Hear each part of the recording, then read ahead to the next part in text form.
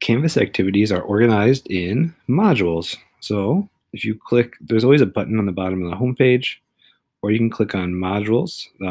These may take you to a specific modules, or like this class, it brings you to the modules page. It's going to show you the activities that you want to get started on. So for the first one, you need to read this information. It's going to tell you what you need to do, and then at the end it's going to say you need to do mark as done and then go to the next page. So mark as done is up here on the top right, and you go to the next page. This one is telling you to watch a video and then to go make a change in your settings. So after you went and changed your settings, you could come back to this page, mark as done, and go to the next page. So you can walk through each of your pages.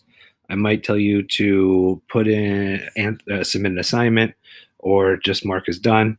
Then when you go back to this modules page on the navigation on the left-hand side of your course, it's going to show you with these little green check marks how far you've gotten, where you are next, and what you need to finish, what your teacher has set up for you to finish, and how you can work through. You'll notice these ones are grayed out because your teacher has said that you need to finish this before you can go to the next one. So if you want to see where you stand in your class, go to the modules page, check out your check marks and your circles for what you still need to do.